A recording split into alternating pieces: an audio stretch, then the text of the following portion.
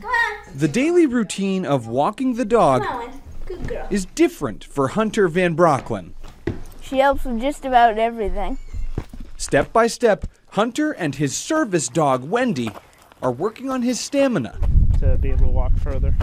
Let's go. Hunter has cerebral palsy. And he was born 14 weeks early, so he's worked for everything he's gotten.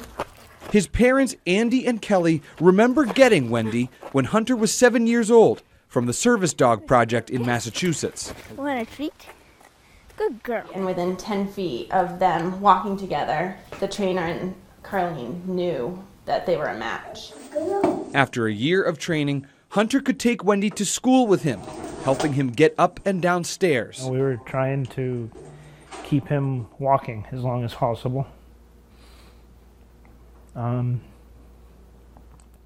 They had told us he wouldn't walk past 7. Left. Wendy, left. She's like bringing your favorite stuffed animal everywhere. Right, no, lying down. Even with Wendy's help, doctors said Hunter would still need hip dysplasia surgery in January of 2016, with a chance that he might never walk again. We knew that you have to take steps back sometimes when you're dealing with CP to take steps forward.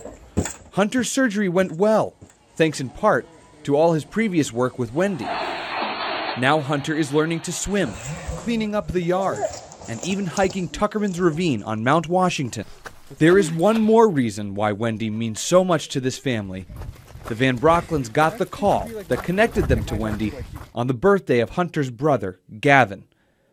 Gavin never knew Wendy. Gavin died before he was 7 weeks old.